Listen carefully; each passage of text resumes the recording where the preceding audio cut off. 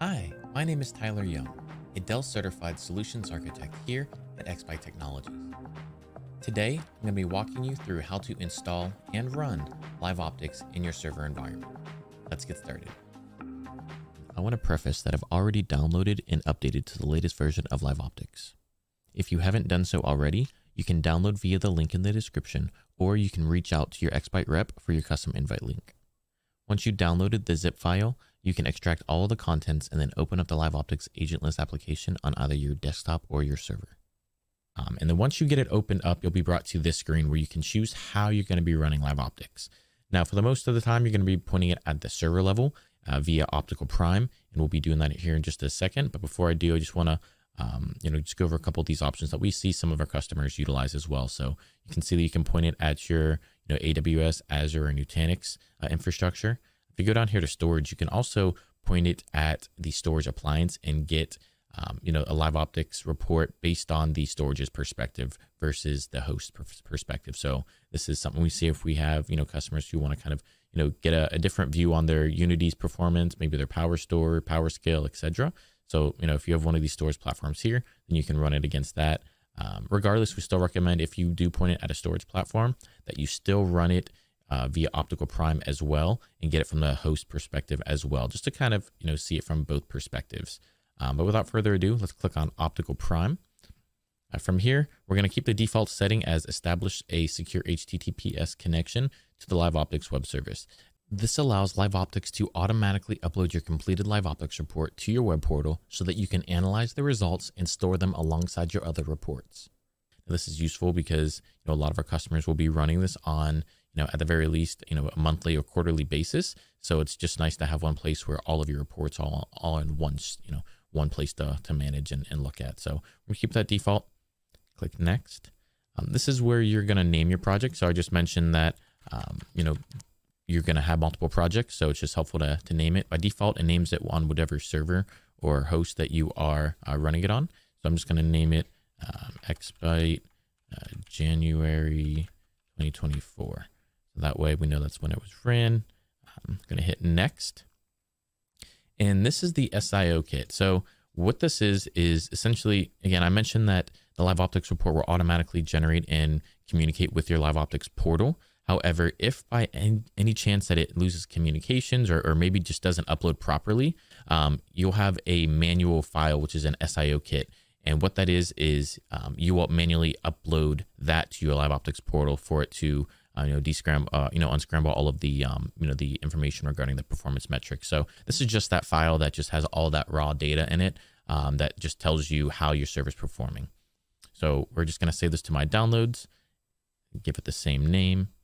Click next. And now this is the final screen here. So this is where we're going to be actually adding the intended hosts themselves. So now I don't have any hosts on this network that I'm on now. So I'm just going to be keeping it simple and adding a local system, which will just essentially run LiveOptics against, whatever system I'm currently have this LiveOptics, executable downloaded on. So you can see that it sees it as a physical server.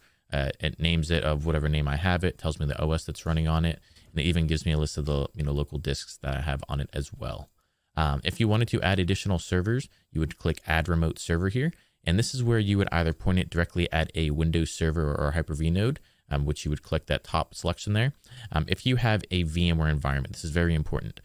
You do require to have a vCenter license active in order to run it against that for it to be fully supported. So if that's the case, you have a vCenter, you point it at the vCenter there and you enter the IP address of that vCenter. And this also supports, major flavors of Linux as well.